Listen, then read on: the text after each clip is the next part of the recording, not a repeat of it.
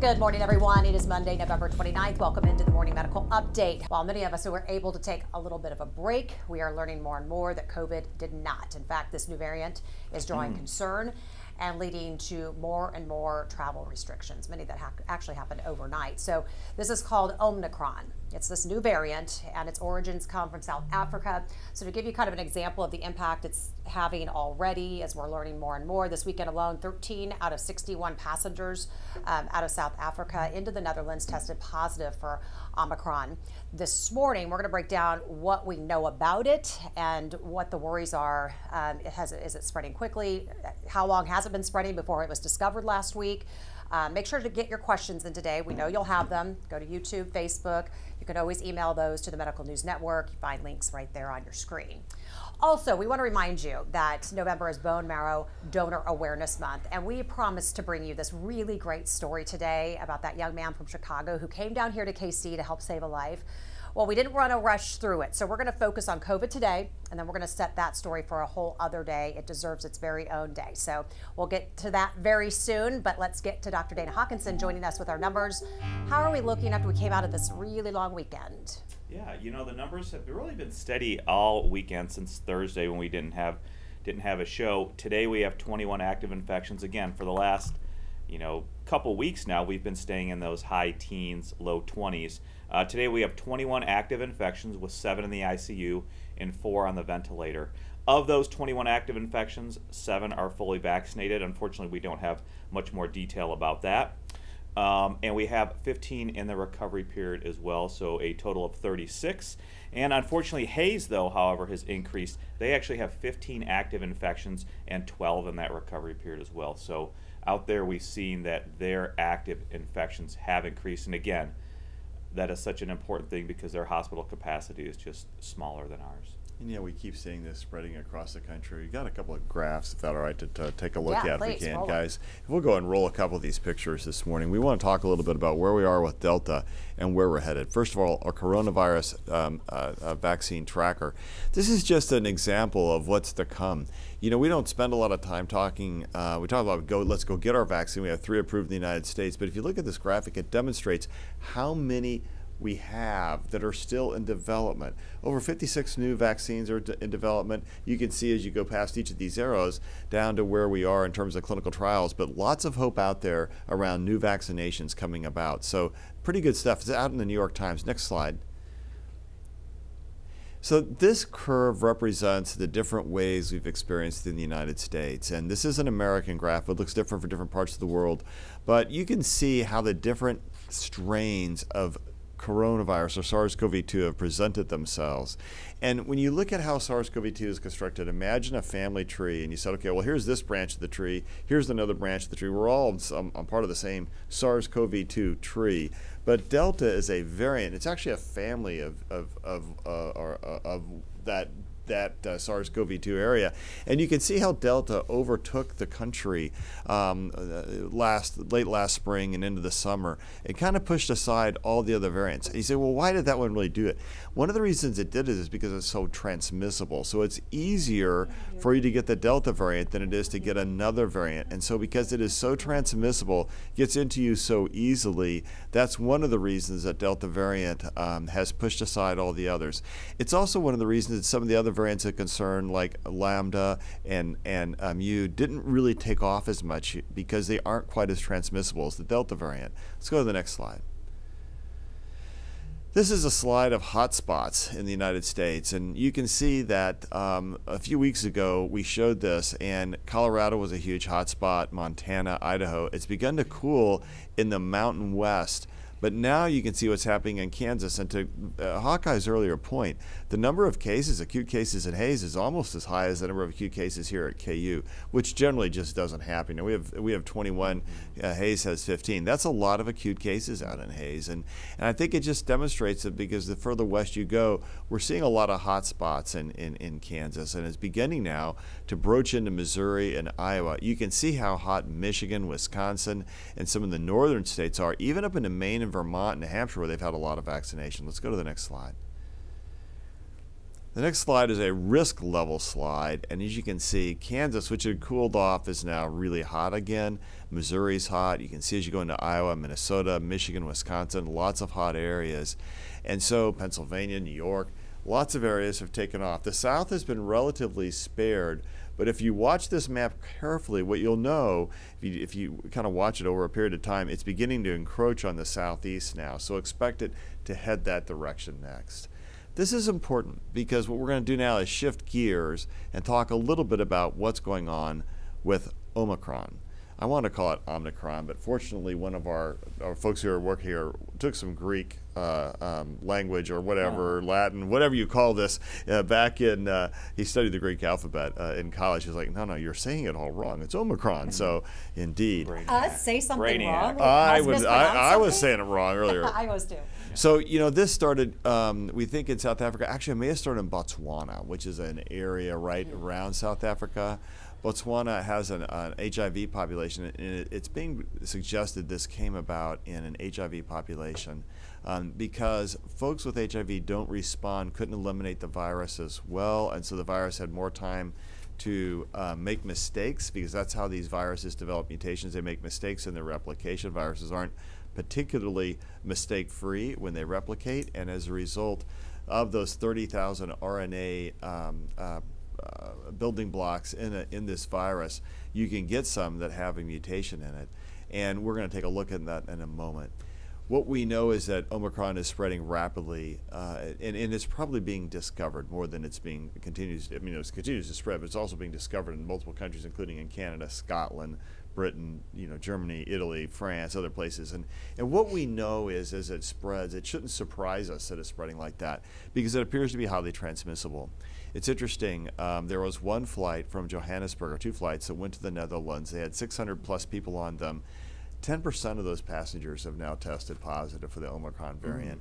There are regions in South Africa where 90% of the cases being presented are the Omicron variant. What's also interesting in those areas is that the physicians there and the health ministry is reporting the symptoms tend to be, they appear to be early on at least, and again, we're building this airplane while we fly it. They may be a little milder than the Delta symptoms. They predominantly present with nausea, dizziness, maybe a dry cough, and lightheadedness and fatigue. No loss of sense of taste or smell so far. They haven't seen the severe respiratory illness, but it's still really early in our discovery of these cases. We don't really know how long it's been out there. It's suggested it's probably at least a month or 2 months, and it's been circulating, and it's just now being discovered. And it appears to be highly transmissible. Let's go to the next slide for just a minute. If we look at this is a picture graph of the genome, if you will. This is the genomic sequencing and the different parts of SARS-CoV-2. And like I said, there's about 30,000 messenger RNA molecules in this. And what happens in this new Omicron variant is there are about 50 deletions in it.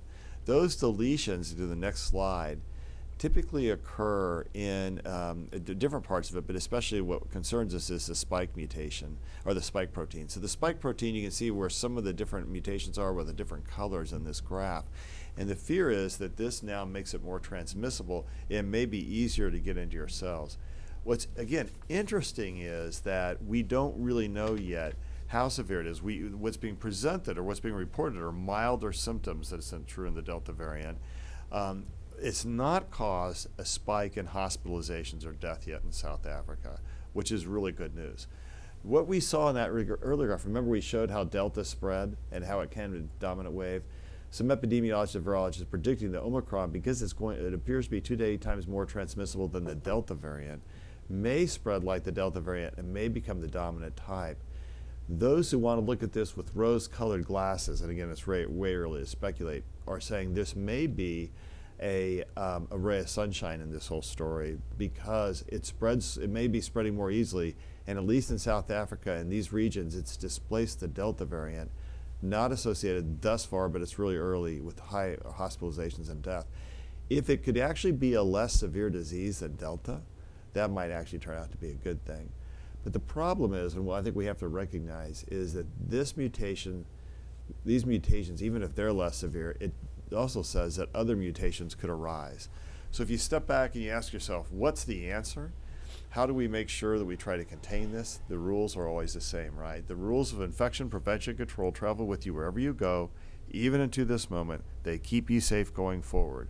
So watch your distance, wear your mask, wash your hands, get vaccinated. We don't know how well the vaccines work against this, but most folks that I'm reading, and I'm going to turn to Hawkeye in just a moment, are suggesting that vaccination, people believe, especially not just antibody, but all the other layers of vaccination, will help keep you safe against the Omicron variant.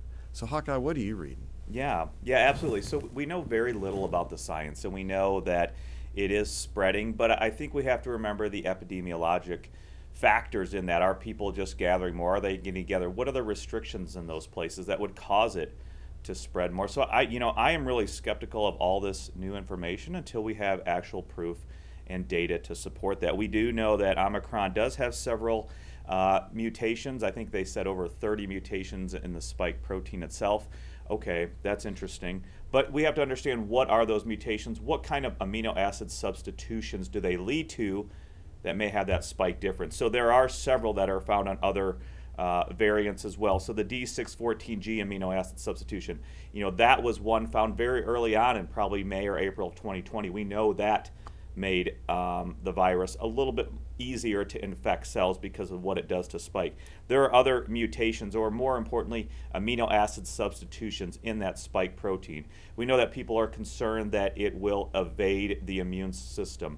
Haven't really seen much about what they're talking about other than maybe the antibody immune system, but we know in all of the other variants that there are conserved regions on the spike protein that don't change, that still our T cells can react to. We also know that you get a much broader antibody response to variants you haven't even seen if you are vaccinated. We have seen that. There was a recent, there have been several articles about that, but especially a recent one in the Science Update from CDC about COVID-19 as well. But what are the other mutations also? We know that Delta has a specific mutation in the N protein, which helps it pack more RNA into that virus particle than, say, the original Wuhan strain. Also, how does it interact with our immune system? We know there are some mutations or changes in the open reading frame, ORF1A, which has to do with how the virus evades our innate immune response, especially interferon. So we really need to get a lot more information and data about the science and the virology of this, but also look at the epidemiology and what are the people's behaviors that maybe are allowing it to spread quicker. So there are a lot of points and information that we still need to get. I'm skeptical until we can see exactly what this is and how it does. Remember, early on, we thought that children weren't affected by coronavirus at all. We thought it didn't affect pregnant women at all. We've come to learn that those things are vastly different from what we thought initially. And so it will take a little bit of time. Obviously, they are trying to move as fast as possible to get the best data possible. But the best thing you can do, as Dr. Stites said, continue to do those Swiss cheese things that we were talking about, because it's levels of all those interventions to help protect you, but especially vaccination. I just say it's an interesting story, though. There was a South African family medicine physician who reported this to the health ministry, because she said that what was odd to her is that all of a sudden, it was like over a period of days, the presenting symptoms of her patients were much different who were testing positive, because it had gone from more the Delta variant, I lost my sense of taste and smell, to I'm dizzy, I'm lightheaded, and I got a dry cough, and I'm tired. And so she said a very different symptom constellation. So don't know why that is. To Hawkeye's point, we don't know yet. It appears that it arose in a province of South Africa where that's what's been reported the most, and mostly by the lay press, to Dana's point, that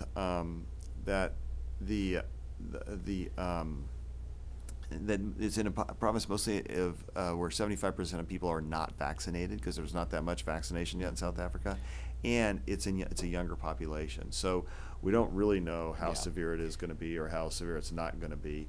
And I think that's why I say you've heard us say on this show many times, well, on a plane really, that we build this airplane while we fly it, and we always were going to know more. And there's this 2-week news cycle that appears to occur. At least early on, though, it's up to 90% of regions in South Africa are now reporting the Omicron as the predominant variant, not Delta anymore. It's displaced Delta. So that's interesting, I think, as just a point of fact. I think it's interesting that the symptoms appear to be different. We will have to wait and see what happens, because it will take us 6 or 8 weeks to know the true severity of the disease. Yeah, and what I would say is, remember early on too, we thought that people with coronavirus had cough, fever, and shortness of breath, and that was all we were looking for. So again, we're just trying to take it one day at a time and just understand that things do change. And then we got to understand that people can have no symptoms at all. And so I think it's very difficult to say this is exactly how this virus infection presents. And just remember, a lot of these things have to do with the substitution in the spike protein that they're looking at. And we've seen these substitutions or these changes in other variants, a couple of them being in a couple, one being in another one, things of that nature. So these are not fully unheard of or new substitutions or changes. And really we just need to get down to see how much more fit or differently fit is this virus, and can it compete against Delta. Certainly we thought that was for the mu variant, but what we have seen is that kind of popped up, and now if you look at particularly in Colombia, it's gone back down, and Delta has become more predominant as well. So still a lot of information to garner, I think. Do we have any reporter questions on the line? Okay, I do have one from Rebecca over at Channel 9. All of this, and now Blue Valley High School start their mask optional policy today.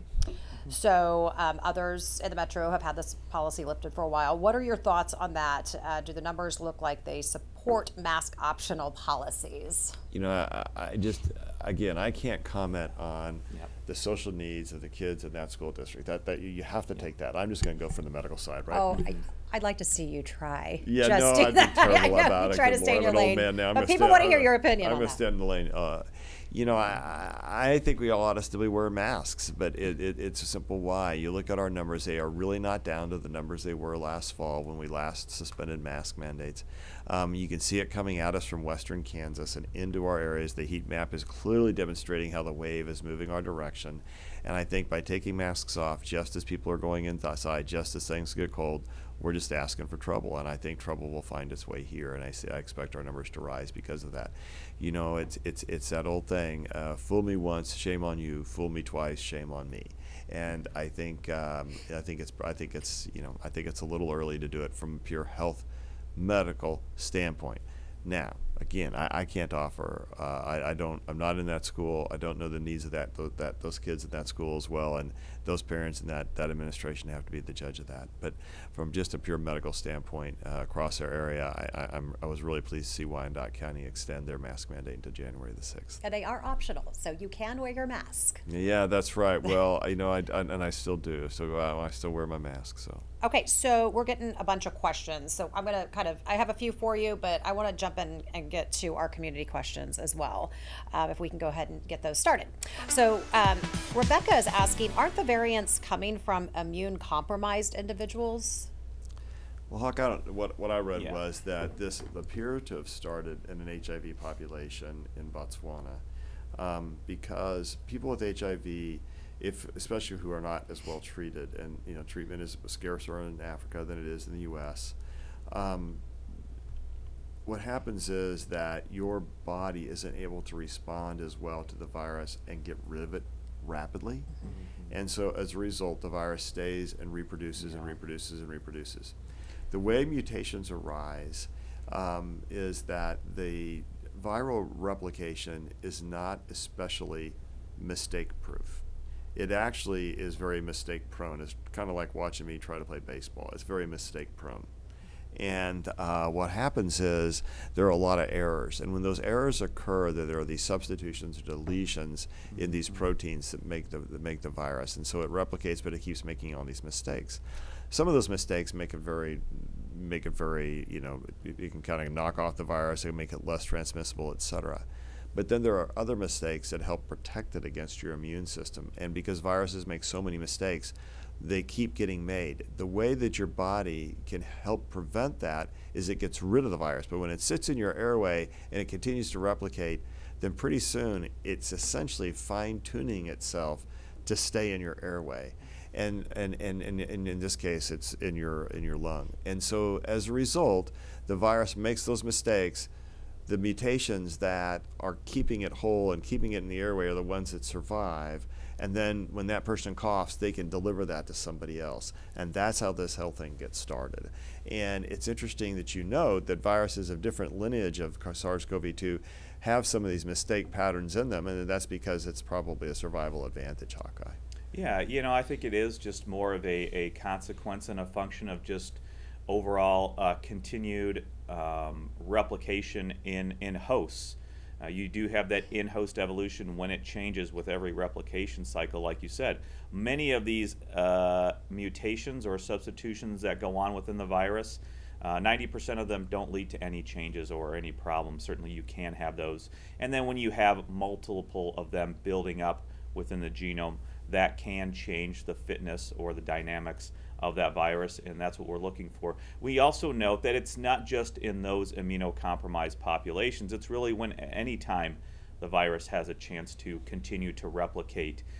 For instance, in an unvaccinated population, we know some of these mutations can arise spontaneously on their own just in cell culture. And so, but I think the main point of that, Steve, is you're correct. It is important for everybody to help reduce the overall burden of replication throughout the community, throughout your community, through you individually, and the way to do that is with vaccination as well. So here's a good way to think about it. We should call this the Patrick Mahomes moment. You're going to ask me, why Patrick Mahomes? Why Patrick Mahomes? Okay, there you go. So Patrick Mahomes is a non-classic quarterback. He doesn't always have the same normal footwork. He throws he does the weirdest throws, underhanded. He's kind of a wizard out there, right? But if you looked at him from a classical standpoint, you say he makes a lot of mistakes in his form. But those mistakes have allowed him to do some amazing things. He survived really well. Now you take another quarterback, and you're like, they make a lot of mistakes, but they keep throwing a bunch of interceptions, they keep fumbling the ball, et cetera. Terrible things happen. That's a quarterback who's not going to survive. Mahomes, because his mistakes have led to this great place, he survives. Think about that in the viral world now. I'm not trying to call Patrick Mahomes a virus, although maybe the Oakland Raiders see him that way. But, or Las Vegas Raiders, sorry. But if you look at him, would you think of it, think about the virus as being, okay, are you having a Mahomes moment?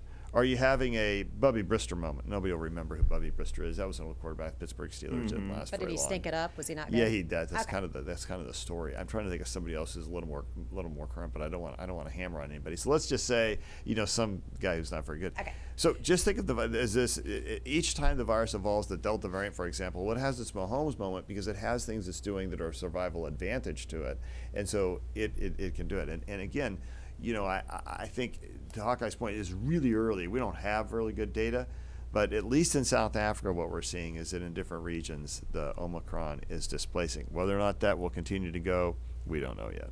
Okay, now I understand. Well, So it we makes break sense, it right? down If we into talk about these football, it always makes sense. football, or if you make some sort of Ted Lasso reference. One-syllable words helps. Yes, It does. I could does. do a one syllable word, but I can't say it on the air. Okay, I'm sure that's coming one of these days. All right.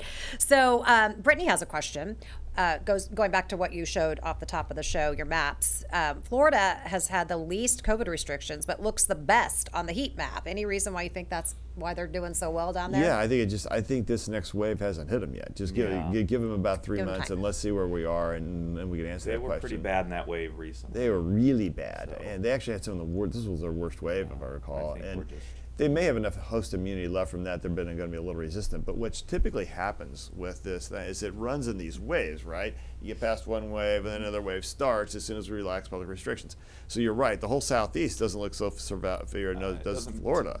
Look like to me there's any reporting there, as it's all Yeah. just white. They probably quit reporting, so it all looks good. But at the end of the day, watch, because if you watch these maps regularly, it's encroaching on the Southeast. It's coming to the Southeast, and it will come to the Southeast, especially as things get colder. Remember, it hasn't really gotten cold, and people really go inside, masks off, host immunity starts to wane, low vaccination rate. Predictably, here it comes. So what does this new variant then mean? When we look at the maps and when we look at Delta and we go back 20 months, I know we don't want to play guessing games, but that's going to be a question people want to know, especially as we enter into cold weather and holidays.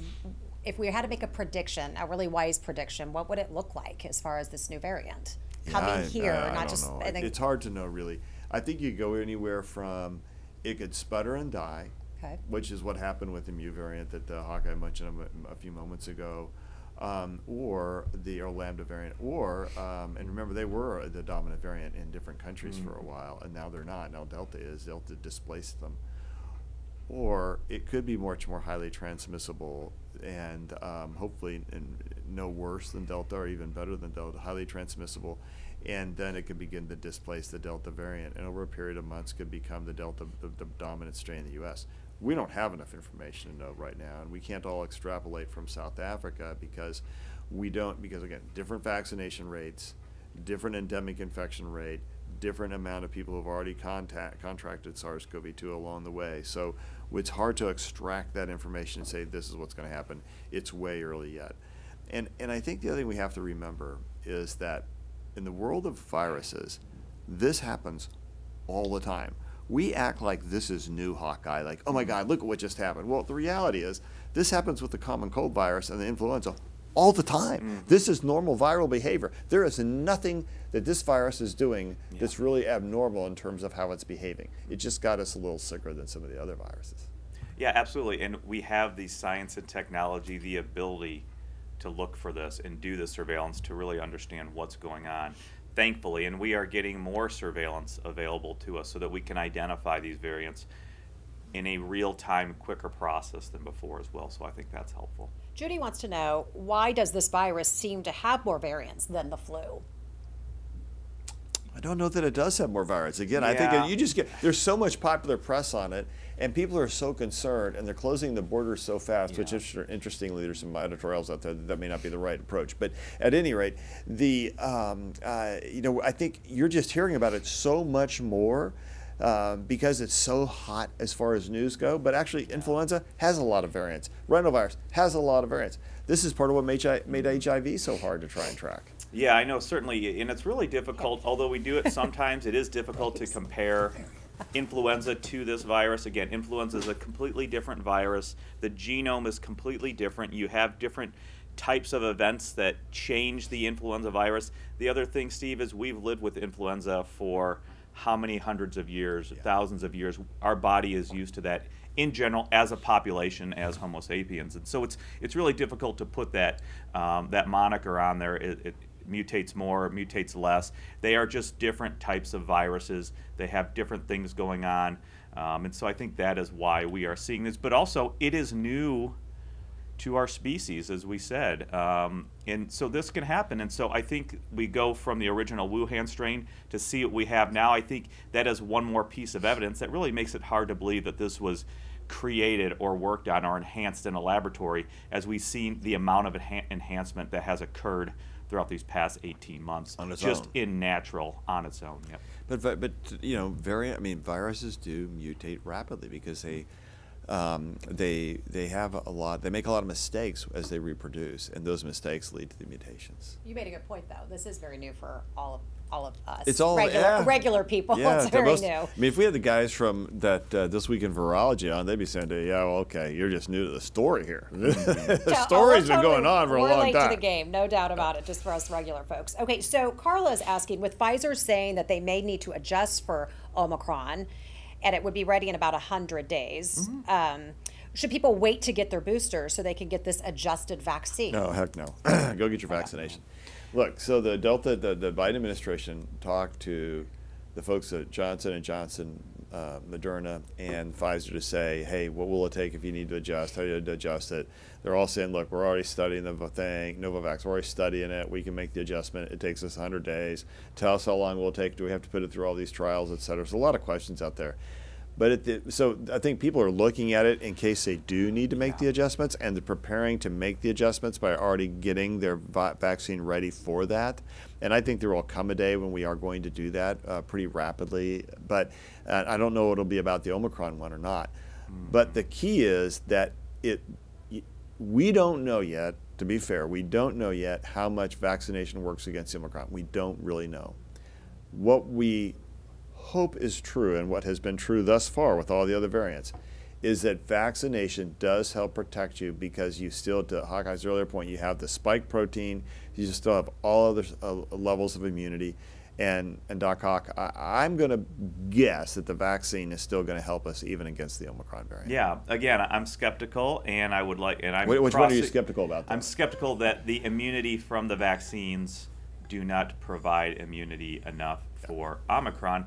But again, that is in what we were talking about historically, where we thought we had to maybe pivot the vaccine, and we know Moderna was working on a South African variant strain or spike. The Delta variant. For there. Was that Delta or Beta? It was Beta. They were working on the Beta one, and then they all worked on the Delta one too. Yep, early on. And then what they saw was actually the vaccine continues to protect you against those very important things that we want to protect you. Again, it's not every case. It's those cases that have to go to the hospital, the ICU, and of course dying. And so we know the vaccines have continued to provide good protection against that. But we know, my point is, we know that Moderna was working to pivot their vaccine very quickly. That is one of the nice things about this technology is they can pivot, and I think they are working on that if it's needed. So they pivot and work on that in the event that it is not effective. If they find out it is effective, like they did with Delta, no need to change. Is that what I hear? That's the story. You smart people saying. Yes. Okay. So then they're going to wait now. Yeah, no, and they're already pivoted. I think they've already said we're all working on this. Pfizer said, we'll be ready within days with our. I would suspect they've worked on it over the weekend because the sequence is available so that they can develop that mRNA. Yeah. Okay. And one of the cool things is we just have to say this out loud for a minute. The amount of sharing going on across the world about these different things is really important because the South African government shared they sequenced it, they shared it. Everybody got the genomic sequencing right away, which allowed them to work on it and start tracking it in their own countries, and allowed folks to take a look and try to start developing the vaccines for it. So, or any type of modification they want to do. So that amount of sharing is great, and we should applaud all the people who are working and continuing to do that. Terry wants to know, did the Delta variant come from South Africa? Where did Delta come from? India, I believe. India was identified. Yeah, it was identified there. Mimi wants to know if everyone is vaccinated, would having 20 people over for some holiday cheer be a mistake if they're not masked? Yeah, again, and I was going to put this, I think I might have said it before, if not I was going to. We have to understand that in the face of Omicron right now, we are also dealing with an increase in number of cases in our community as well, and that's just with Delta. And that is coupled with the fact that our lowest point of running 7-day average cases per day got nowhere near as low as it did prior to this last surge. So I think you have to understand that the virus is circulating in the community at a very high level. If you invite somebody to your house, if you invite 20 people, even if they're vaccinated, there's probably a good chance somebody has been recently exposed and may have the infection and able to spread it. That being said, vaccination is going to help. If you're up to date on your booster recently, that is going to help. Just try to understand those facts and the assumptions that, out of 20 people, somebody likely may have it and be able to still spread a little bit or have some low level of transmission. Yeah, I was trying to talk to one of my family members last night. There's for various reasons, a bunch of our family are coming up from Texas for to get together in January, and I was trying to talk him in. He hasn't been vaccinated yet. I was trying, oh man, dude, you got to get that vaccine. You really shouldn't come without that, and it's just hard because you want everybody to be vaccinated because we know it's so much safer. There's still a lot of hesitancy, though. It's interesting. People are still really afraid of the side effects of the vaccination. And all I can say is, gosh, we've given over 100,000 doses here. I think you talked about that last week. And billions worldwide. And the likelihood of being injured from a vaccine is far less than your likelihood of getting COVID and then getting seriously ill or having long-haul symptoms. So if you just look at it, the risk-benefit analysis, there's just no question which one is riskier. Jane wants to know, is it true that vaccinated individuals provide the greatest risk for more harmful variants, maybe unvaccinated people? Maybe that's... Well, maybe, I don't know, maybe they're a vaccine doubter. So, but those who are unvaccinated are 6 times more likely to spread the disease and 12 times more likely to get really, really ill from the disease. So that statement would be absolutely incorrect. unvaccinated people are much more likely to spread the disease and have more Creating mutations. variants? And I creating think variants. I've seen Yes. that too. That is another misinformation campaign. Vaccinated people are not more risk of creating the variants. So Made up news network. I think Don't do it. Okay, hold on. Well, how do we get ahead of it then? As a world, as a community, here locally, as it spreads, how do you get ahead of it? We hear about this new variant from, last week. We're waiting this 2-week window to find out more information. Do we just lie and wait? What do you do? Put masks back on? Get vaccinated. Make Okay. sure you're vaccinated. Make sure you got your booster, and make sure that you follow the rules of infection prevention and control. I don't think we should go into a social shutdown. I'm not going to advocate for any of that and stuff like that right now. We're way premature, but it's not premature to say Delta variant is still out there. It's still high risk. We still know it has it can be very lethal. We don't know that much about the Omicron one right now, so you don't really need to react to that news. You need to react to the Delta news here in the U.S. yeah, I think that's exactly right, Steve. Go get vaccinated. Even if it is Omicron, even if there is some reduced protection from the vaccines, we know the vaccines, if that is true, we'll be coming out with a new one. But right now, still go get vaccinated. Delta continues to predominate.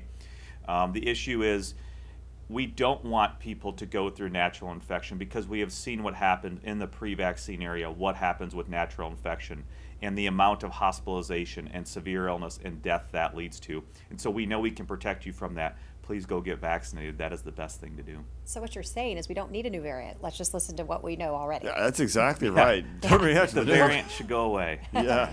Well, we've just been Delta, talking about Delta. this long enough that we don't need information from a new variant. Just keep doing what we've No, been doing. it's all, again, what do the rules of infection prevention and control do? They keep you safe, and they travel with you wherever you go. I'm making you a T-shirt that I'm says going that. to, I need one. It Either needs to be a little neon sign. 100%. Okay, Carla wants to know, she said that she read this in the American Heart Association publication. She feels this hasn't been talked about being concerned about vaccine and heart issues. Here come my attempt at the big words. mRNA, COVID vaccines dramatically increase endothelial Endothelial. You're doing really well. inflammatory markers and Okay. ACS risk as measured by the PULS cardiac test. Help, Yeah. just first of all, what is that? Yeah, all I first just of all, said. misinterpreting the information. That is not this. The real story is that heart attacks are a part, and heart failure is a real part of COVID disease. And there are some preliminary indications. I saw some of that data this weekend. But the same people are saying, look, we think this could happen, but we also know that it happens so rarely, you're far more at risk from COVID-19, Hawkeye.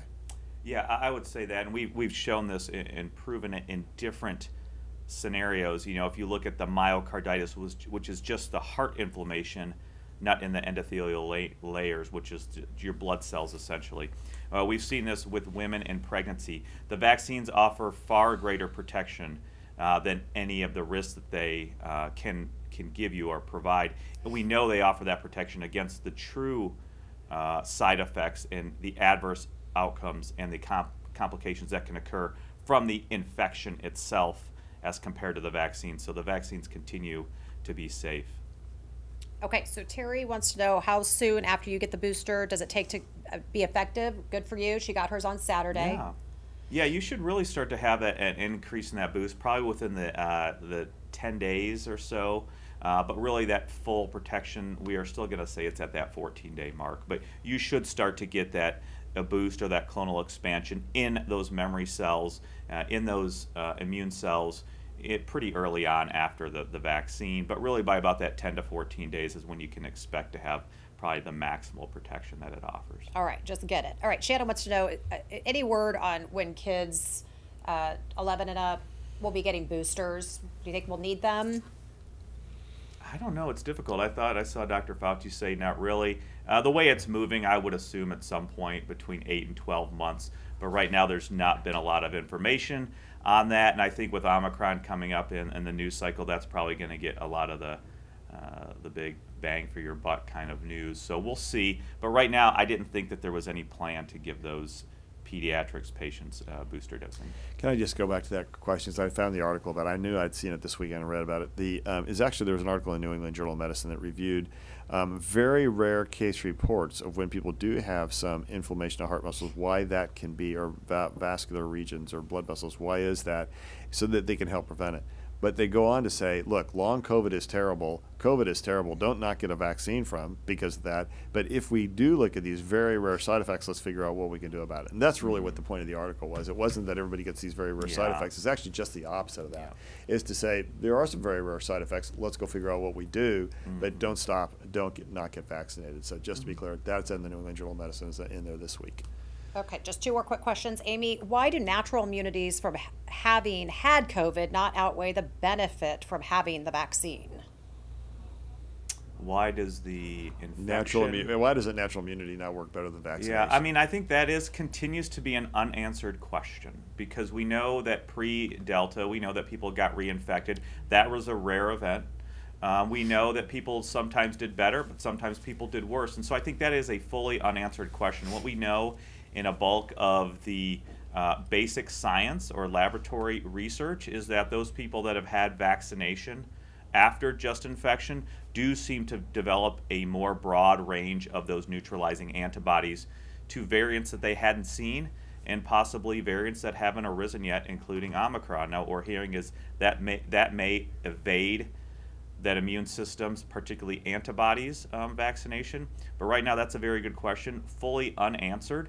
But that is why we would still recommend, and it is recommended, to get vaccination after having the natural infection, especially if you've had that mild infection as well. Yeah, I think there's some, again, in the New England Journal this week, they talked about how subsequent infections after your first infection without a vaccination tend to be a little bit milder.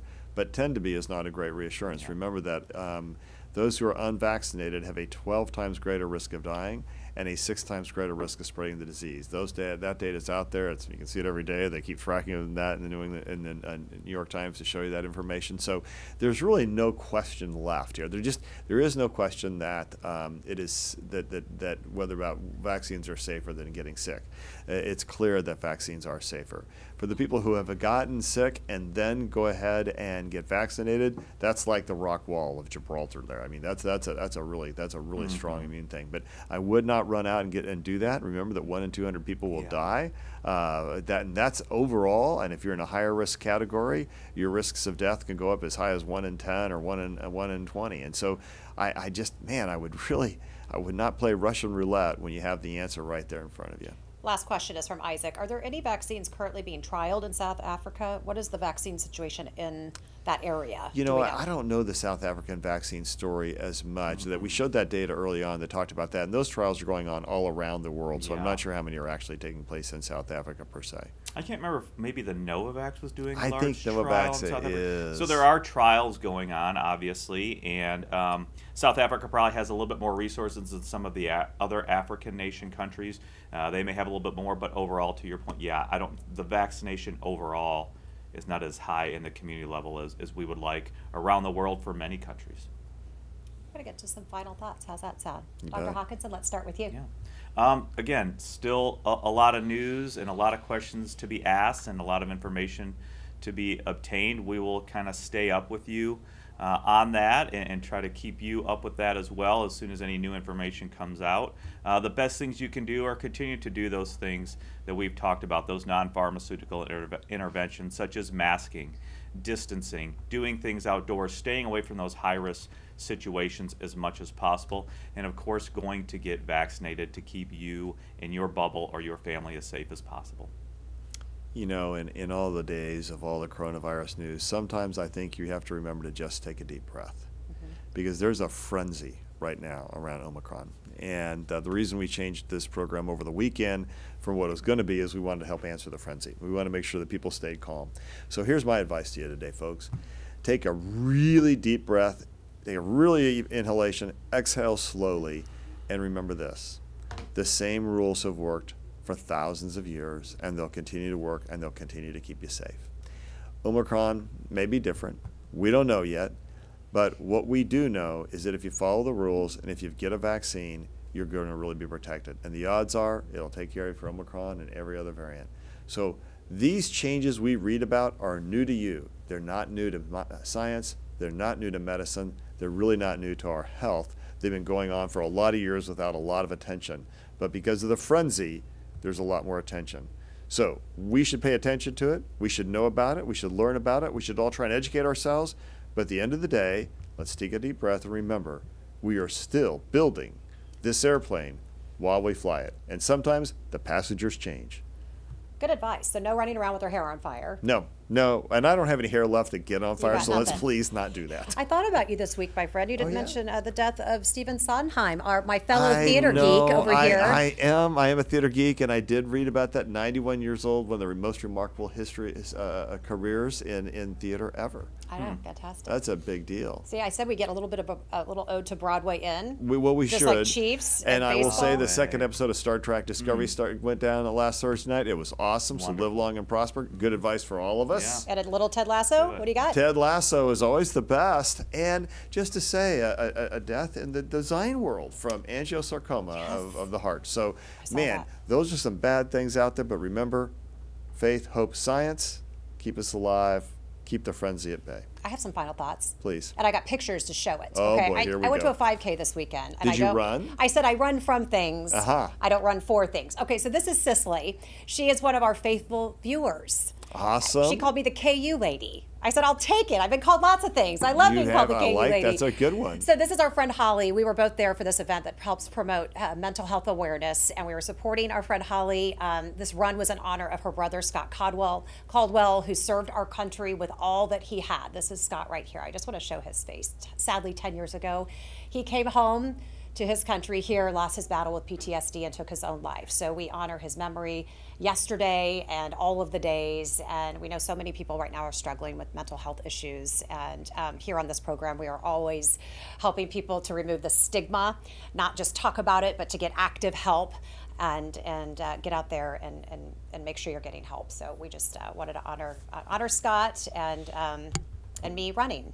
Yeah, which is awesome, fast. which I is walk very impressive. fast. And now you got that 1970s belt that looks like it's a mile wide. Well I done, know. I Jess. could do some damage with this belt buckle.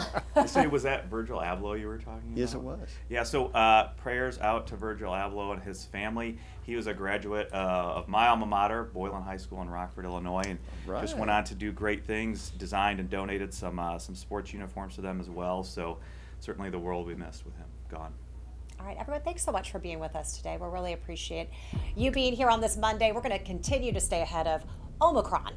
We're going to take more of your questions and your thoughts tomorrow, so join us back here at 8 a.m. tomorrow. But it has been 40 years since we first learned about another virus across the world, that's HIV and AIDS. So tomorrow we're going to take a look at the theme plan for World AIDS Day 2021, plus how COVID has helped in finding possible treatments for HIV. We're going to have 3 infectious disease doctors with us, so a lot of brain power on the panel to discuss this and, of course, the new variant with COVID. So don't forget, you can catch our show anytime on our Facebook page and on YouTube.